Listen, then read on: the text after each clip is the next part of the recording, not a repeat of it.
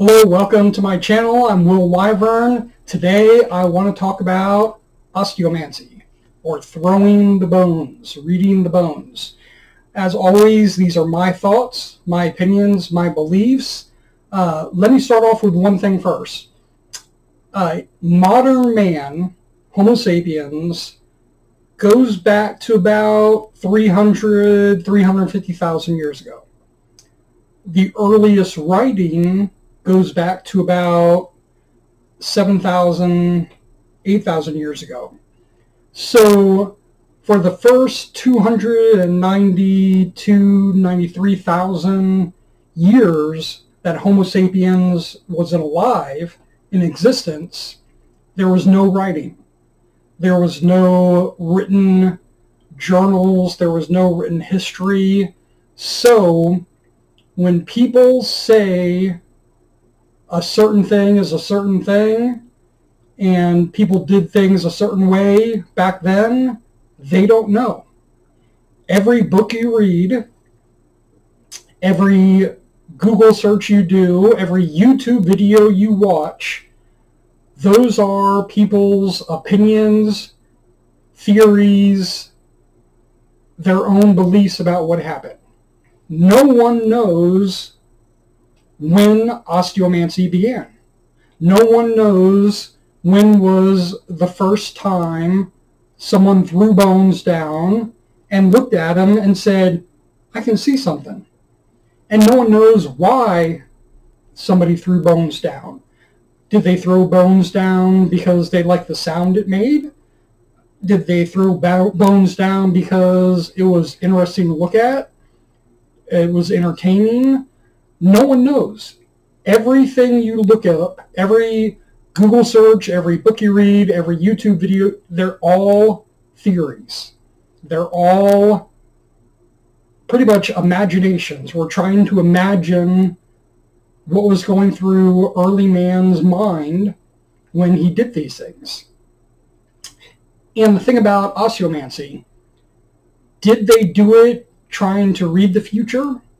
Did they do it because they were trying to speak to their ancestors or their god or goddess, or they were trying to get an idea of when the animals would migrate, or when the animals would mate, or where the animals were heading?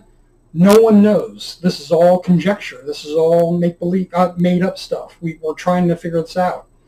Now, when I do osteomancy, I've been doing this for almost 25 years, and I have my peaks and valleys. There are sometimes I'm really into it and I really want to learn and see what I can see, and sometimes it doesn't work well for me.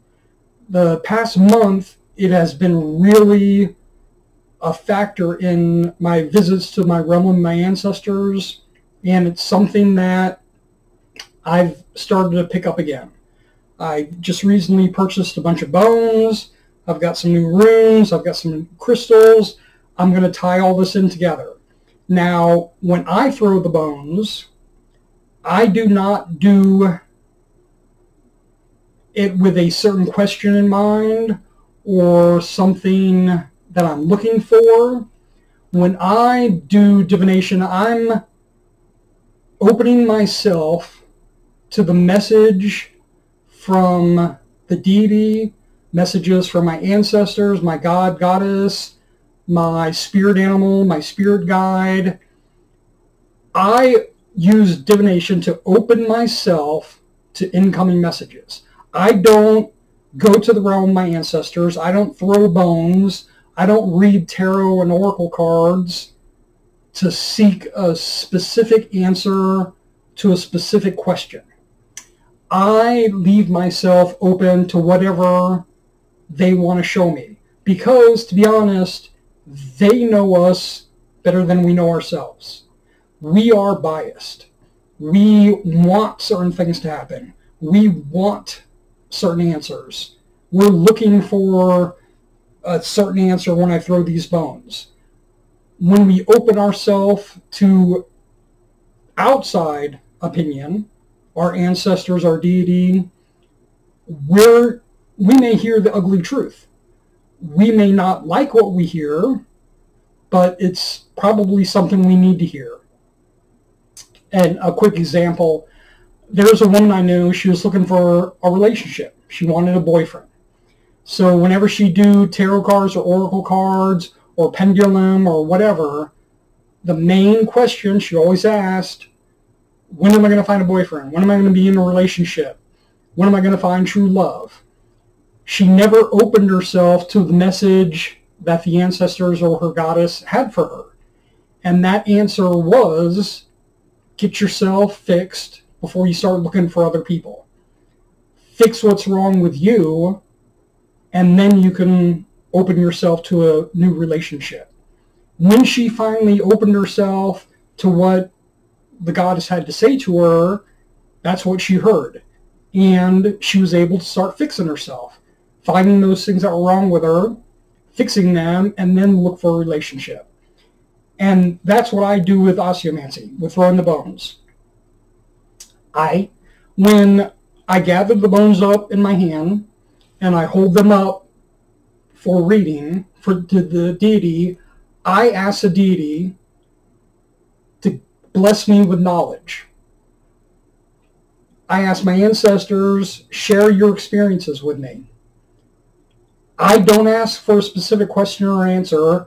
I just say, I'm open to whatever you want to show me. I'm open to your knowledge. I'm open to your wisdom. Share it with me. And then I throw down the bones. I trust that the deity, my ancestors, they're going to show me what I need to see. So when I look down at the bones, I'm not looking for something. I'm not trying to find something. I just let my mind go, my vision maybe blur a little bit in and out until I see what they want to show me. And the key thing is be open to everything. Even if it's an ugly answer or the ugly truth or what you don't want to hear, be open to it. Now, one thing I always say is effort equals results. What you put into magic, what you put into osteomancy is going to determine your results. If you only do osteomancy once or twice, throw a couple bones, that doesn't work for me, and leave, you're never going to find what you're looking for. You're never going to receive that knowledge, receive those messages. You need to put the effort forward. You need to open yourself to that communication. And the more you do that, the more you practice, the more you study, the more you listen to opinions like mine. My opinions might not be the right ones for you, but you're making the effort to expand your knowledge. You're making the effort to learn more possibilities. So I don't want to get too specific because everybody's journey is going to be different. The way you throw bones, the way you read bones, it's all going to be a little different. So what I did was I went to a reputable dealer, someone who was recommended by a friend, who collects bones in a humane way, cleans them professionally, sanitizes them, labels them. It's a little more expensive, but I know I'm getting a safe product. I know I'm not getting something that's damaged or the animals were hurt. It's all done humanely. And I went for smaller bones this time. These are all new. I haven't even consecrated these yet. I'm going to do that this full moon. Once you get your bones, consecrate them. That means ask your deity, your god, your goddess, your ancestors to bless the bones, to use them to communicate with you, and have them consecrated. Once they're consecrated for use in divination and for reading and receiving messages, then find something to throw them on or in. You can use a tablecloth, you can use the ground. I use this little wooden platter that I bought. A glass bowl is good, but you want something that's going to be big enough to where you can have some in the center, some on the edge. Now, when you throw them, again, you're going to place them all in your hands, and if you want to ask a question, do that. If that works for you, do that. If you want to ask, when am I going to find a relationship?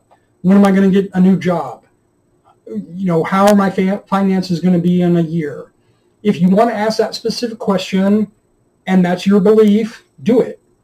I leave myself open to whatever they want to share with me. So I put them in my hand, then I throw them down onto the bowl, the plate, the tablecloth, whatever. Now, some people separate their area into spaces. They'll be like, okay, this half is for the present, this half is for the future, this part is for the past, or some people will do this is the most important and this is the least important. They'll set up zones. Do whatever works for you. I like to make a circle on the inside. I envision a black circle on the inside, and then when I throw the bones, the ones that are inside the circle are the most important message the deity wants to share with me. That's the most important thing. The ones on the outside are still factors, are still things that might play into the message, but they're not as important. Now, when I look at the bones, the way I read bones is what was the function of that bone in the animal's life. When I look at ribs, like these are boa constrictor ribs, when I look at a rib, I see something that gives the body shape and structure and function. It protects the heart. It gives you strength to stand up straight. So when I look at ribs, when I throw bones and I look at a rib, I look at what else it's touching. And to me, I see this is something to do with either my well-being, my strength, my heart, my ability to stand strong. That's what I look at. Then when I look at something like an ankle bone or a leg bone, then I'm looking at this lets me travel. This lets me move forward or maybe move backward. When I look at teeth, then I'm looking at these are either things that the animal would show their teeth to frighten off an attacker, or they use the teeth to eat, to tear their food, to capture their prey.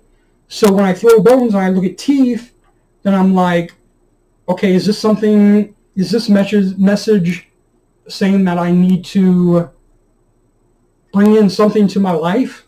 I need to make something a part of me? Is it I need to protect myself? I need to scare off demons or evil beings or bad energy? And then when the bones, the way that I read the bones, if they touch, then I believe they're connected. The message is connected. If one is on top of the other, then the one that's on top is more important. But the one on the bottom, it still plays a part in the reading because it's actually giving the one on top height.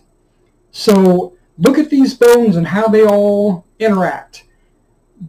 I do not look for literal, concrete, written in stone answers.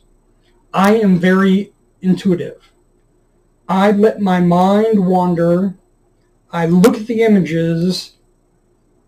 I open myself to the deity and I let them show me what they want me to see. I may not see anything at first when I look at this plate, but as I look at it, I might start to come into focus and say, okay, that claw bone is touching the rib, but is kind of far away from that other tooth bone or that vertebrae. So what does that mean? What is that symbolizing? And I let myself think about it. Now, before I go any further, what I think is the most important thing you can do as you're doing osteomancy is get a journal. Get a notebook and a pen and use it to write down everything you think, everything you feel, everything you see. Write it all down, because some things are going to be good and some things are going to be bad. Some things aren't going to work in your practice and some things are. Everybody is different. So experiment, explore. Now, throwing bones is more than just throwing, bones into a bowl. Some people like to mix their bones with something else. You can take arrowheads. I like arrowheads because to me arrowheads show protection, strength. They show a lot. Now, what I do is I put 1 or 2 arrowheads down in the bowl first, and then I throw the bones on top. And again, how things are placed tells me what my reading is going to be. If instead of arrowheads, you might want to use runes. Get some, if you're good with runes, get some runes and do the same thing. You can put them down in the bowl first, throw them down in the bowl, and then throw the bones on top. Or you can throw them at the same time. Again, experiment. Try different things. See what works for you. Another good thing are little crystals. Now these, be careful when you throw these because some bones will break. Some bones are brittle. So maybe put these down in the bowl first. Keys. People like to have, little keys, or if you want to do big keys, throw them with the bones or throw them down first. Again, the effort you put into this is going to equal the results you get. The more effort, I think, the more results you'll get. So osteomancy, to me, is a great way to get messages from my deity, from my ancestors. If I want to do something different besides visiting the realm of my ancestors to get their knowledge or their experiences or their wisdom, I use osteomancy. I use throwing the bones. It's a good way to try another means of communication. The more methods of communication you have, the easier it's going to be to get that message. Tarot cards, oracle cards, osteomancy, Ouija boards, pendulum. There are so many ways to communicate and open lines of communication with those who are trying to communicate with us. We just have to make that effort. Osteomancy is a great way to do that. It may work for you, it may not. I just suggest trying it. If you don't have the money to invest, then either just visualize doing this. Visualize that you've got bones in your hand and you're throwing the bones down. Visualize that the bones are on the ground and try and see patterns. Now, I may go ahead and throw some short videos of different patterns down that you can watch. I'm not sure how that's going to work or how I feel about that. I'm gonna experiment with that. I'll see what I can do. I want you to try it. I want you to have as many ways to communicate with your deity, your god, your goddess, your ancestors, your spirit animal, your spirit guide.